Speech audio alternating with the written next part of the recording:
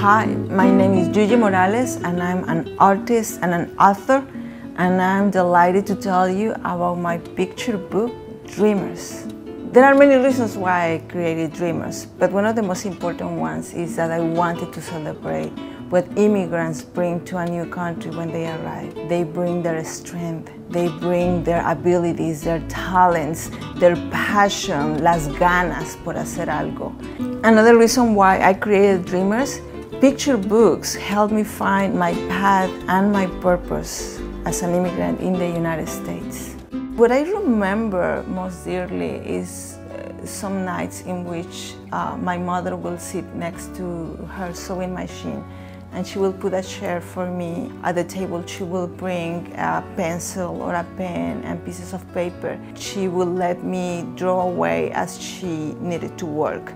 This was late at night because she had already been doing all the other chores and now she needed time to create. I love to use symbolism in my work. As I was researching for this book, I found out the monarch butterflies. Monarch butterflies, they take such a long time to arrive here that when they come to the United States, they are already a fourth generation.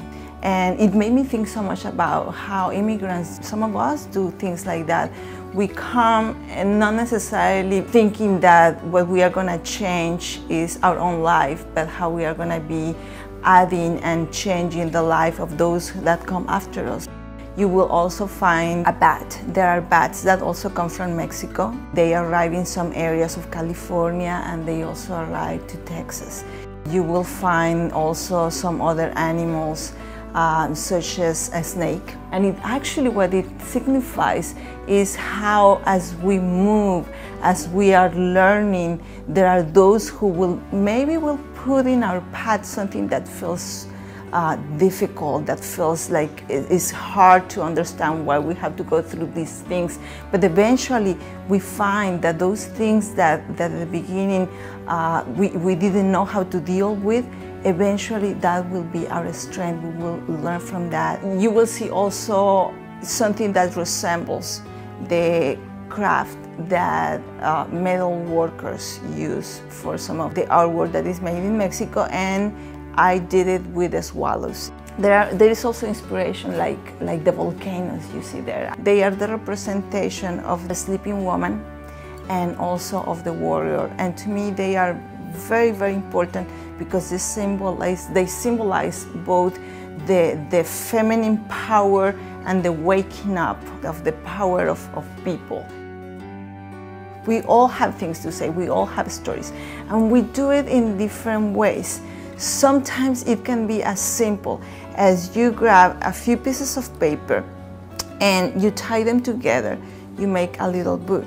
And in that book you can create your own story in many different ways. Sometimes maybe you want to write words.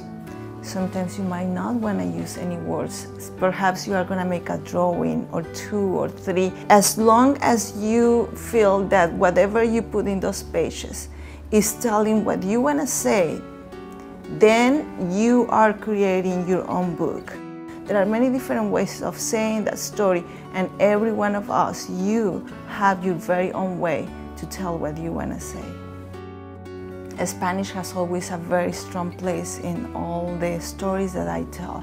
The way I see it is that Spanish and English are like siblings. They are like these two languages that are not separate from each other. In fact, they are part of one same language. Lastly, I want to leave you with one quote from my book.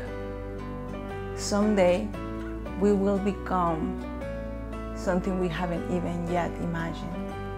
But right now, we are stories, we are resilience, we are hope, we are dreamers, soñadores of the world. Thank you.